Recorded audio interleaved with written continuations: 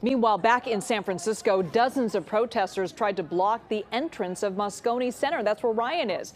Our Shawn Chitnis is live at 5th and Mission. Shawn, what's the situation there now?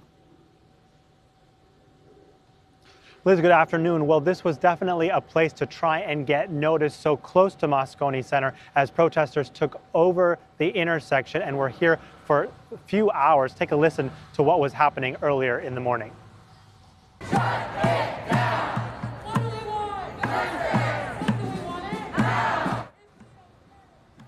So protesters started right in front of the San Francisco Center shopping center before the Westlake Mall that is along Market, and then worked their way down to this intersection, took over the entire area, trying to prevent people from really getting closer to Moscone Center, and wanted to try and interact with anyone who was a delegate for APEC. Now, we were able to listen in onto what some of the speakers were saying. Here's what they said as the message they want to try and pass on to anyone who was in the area.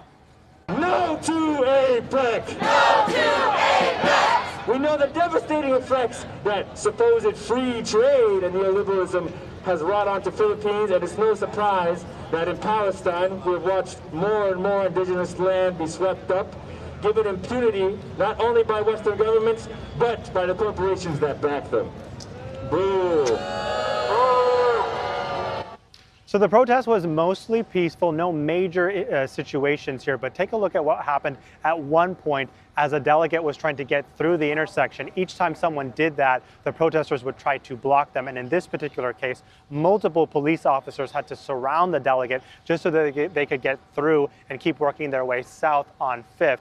One protester who came up against the police was shoved, fell to the ground, able to get back up. But that was just an example of how people were trying to disrupt the situation here. We also want to show you what the visuals were like in terms of trying to get that message out. You can see that there was a die-in that took over the intersection on the floor of the road here. And there you could see multiple companies that were named. That is not a coincidence, as the CEO Summit is beginning on this day. The people who were speaking today making it clear that they want to focus on both the leaders as well as the corporations and the role that they play with all of these trade agreements, because they believe that is impacting the individual and the lone worker with those deals currently in place. We should mention that the situation has cleared here, but many of the protesters that were here in the morning say they will be back again together around 4 o'clock at the Exploratorium, where the president is set to speak then.